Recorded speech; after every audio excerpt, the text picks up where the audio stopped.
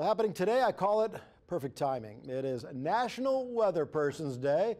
I want to celebrate by giving a shout out to our entire weather team here at 4029. It's been quite a week for Darby, Martin, and Robert. And thanks, guys, of course, for keeping us safe and updated this week and throughout the year.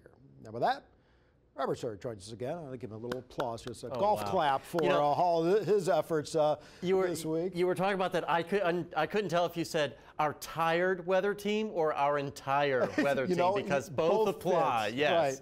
Both definitely apply. It has been a very busy week, but things are finally starting to quiet down, and we actually have a very nice week ahead of us out there with plenty of sunshine and warming temperatures. You'll see that in the 7-day. But first, here's a look at that impact from the storm. Look at the amount of coverage across the country. If you go from Texas and New Mexico all the way up through our area and into the Midwest, the Great Lakes, and all the way up into New England here, and even our area, we have some impressive snow depth even for this area. So a general 2 inches. As you work your way north, you can see 6 to 9 inches across Washington County and Benton County, in a very small area, probably toward Bella Vista. A small pocket of potentially 8 to 15 inches on the ground, probably closer to the 8, 9, or 10 inches than the 15, but we don't see these colors very often in this area. So here's a live look outside to Fayetteville. You can see I-49 nice and smooth, but this is what we're talking about, folks. The side roads. See the wetness here? That will freeze as temperatures continue to drop. So we're definitely worried about those slick spots. Nice and quiet in Rogers. A gorgeous sunset is underway. More wetness here in Springdale.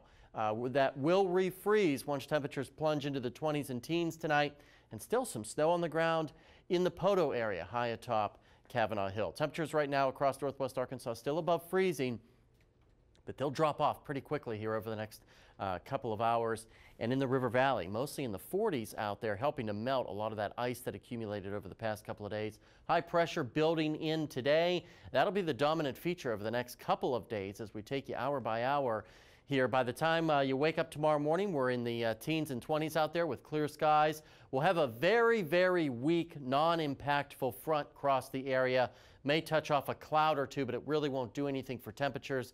And then waking up Monday morning, we're back up into the mid to upper 20s. But lows tonight, you can see here teens. That's why we're so concerned about that refreezing on the roads tonight. Warming back up a little bit warmer tomorrow than we were today, mid to upper 40s out there. And we keep warming up into the 50s by the time we get to Tuesday, even mid 50s by Wednesday.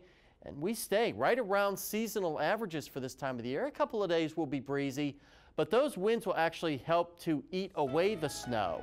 If you want the snow to go away quicker. There's a look at the River Valley forecast. You can see they're flirting with 60 by the time we get to next Friday.